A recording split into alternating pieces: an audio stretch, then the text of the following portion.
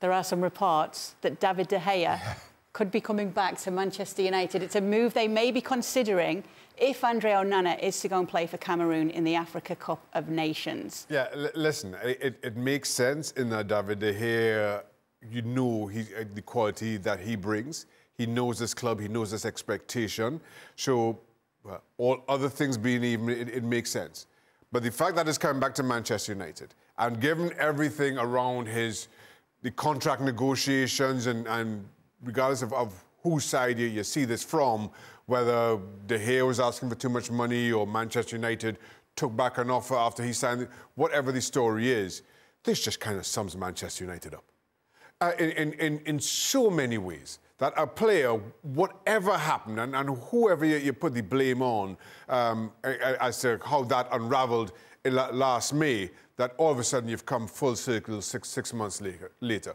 That, it just sums up United. So listen, it's a by all accounts, a short-term fix, and one purely from a playing perspective makes sense. So it would be a fix? It's a fix. We'll see exactly, again, and I think how De Gea settles in will reflect what happened behind the scenes, what happened behind closed doors that we may not know of. But he's a good goalkeeper. He's available for free. So from that perspective, it makes sense.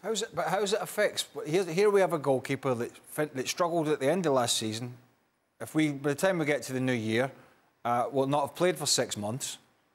I presume he's certainly not down at Carrington training. Well, I think it's been well documented that he has been keeping himself fit in the meantime, though, and he's oh yeah, I mean, I'll tell you what, we can all go down the gym and chuck a medicine ball around, but that's not goalkeeping, is it? No.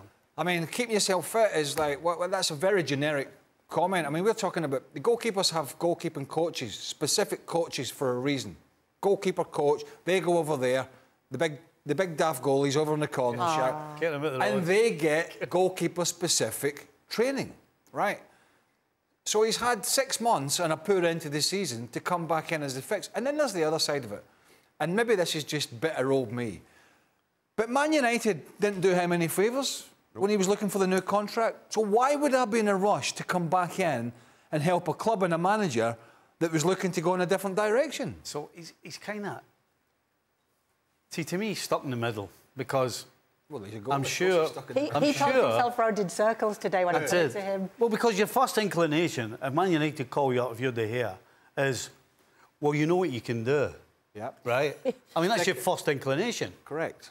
Yeah, sunshine and all that. Yeah, we get it.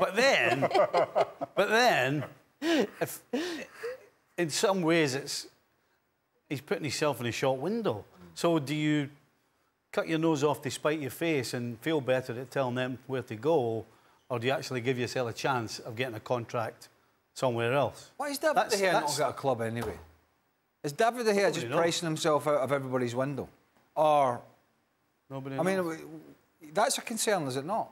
Or maybe come back for a month, have a blinding month, and then put yourself back in everybody's thoughts. Yeah, maybe he is. And again, I don't know. Maybe he is just pricing himself out of everybody because he sees himself as this is his value, this is what he brings as a goalkeeper, and needs to be compensated accordingly. Right. So he's probably wealthy enough to say, well, you know what, if you don't match my own valuation of my talents, then I'll just continue doing as I'm doing. You're right, Shaq.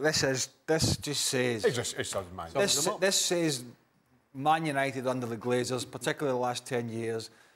I mean, where's Wout Weghorst? I mean, he's coming back, isn't he? We know he's goalie. In goal. Might as well bring him back as a goalie. I mean, it's just, yeah. Who knows? Who knows? I mean, I don't know.